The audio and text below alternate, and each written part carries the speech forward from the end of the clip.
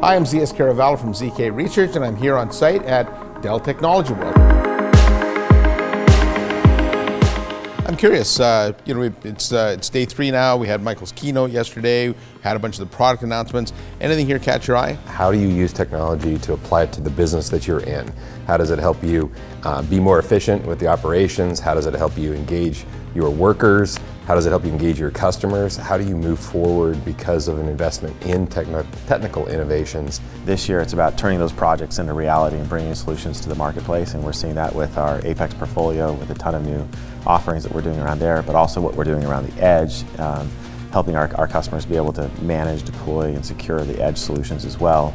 What we're doing around AI and generative AI specifically, the unique opportunity that we have around that space as well. The analogy I use, it's a little bit like search, right? We have general search with Google.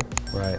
But if you're a law firm, you use LexisNexis, right? Exactly. And even if as a consumer, if you're trying to find information on, say, restaurants, you go to Yelp, right? And so that general ChatGPT, I think the way it works is something that we'll use in business, but the data that you model it from will be unique to industries, or even in some cases some right. companies. Yeah. Especially for stuff that's proprietary. Yeah. I mean, you don't want all of that out in the wild.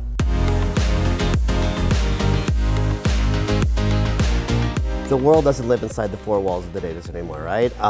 We've expanded. But it doesn't not live there either. No, it still is a part of it, but it's not the only part of it. I don't remember a period of time, including my time as an IT pro and a CIO and a DeVar myself, where there was so much uncertainty for IT professionals, right? And I'm curious, from your perspective, what are the things that are keeping your customers up most at night? Yeah, that's interesting. For one, I would say the uncertainty comes from just the sheer amount of change that's happening in our industry.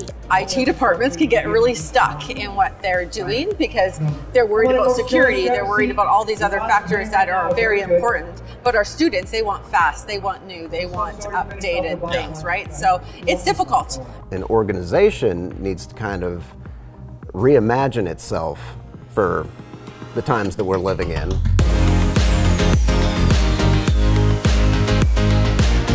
Well, just the integration with everything and the whole focus on cybersecurity and the whole focus on zero trust. I mean, just being able to secure the environment right out of the gate, right? You just have to work smart. Your job's getting easier and easier because technology is enabling us to, buzzwords again, orchestrate and automate. But you have to embrace that change. You have to embrace it. You have to change with it all the time. AI, machine learning. This is another wave of the computer revolution. Everybody said computers are going to make less jobs. And over the past 20 years, there's peer-written reviews on it. Yes. It's created more jobs than it's removed.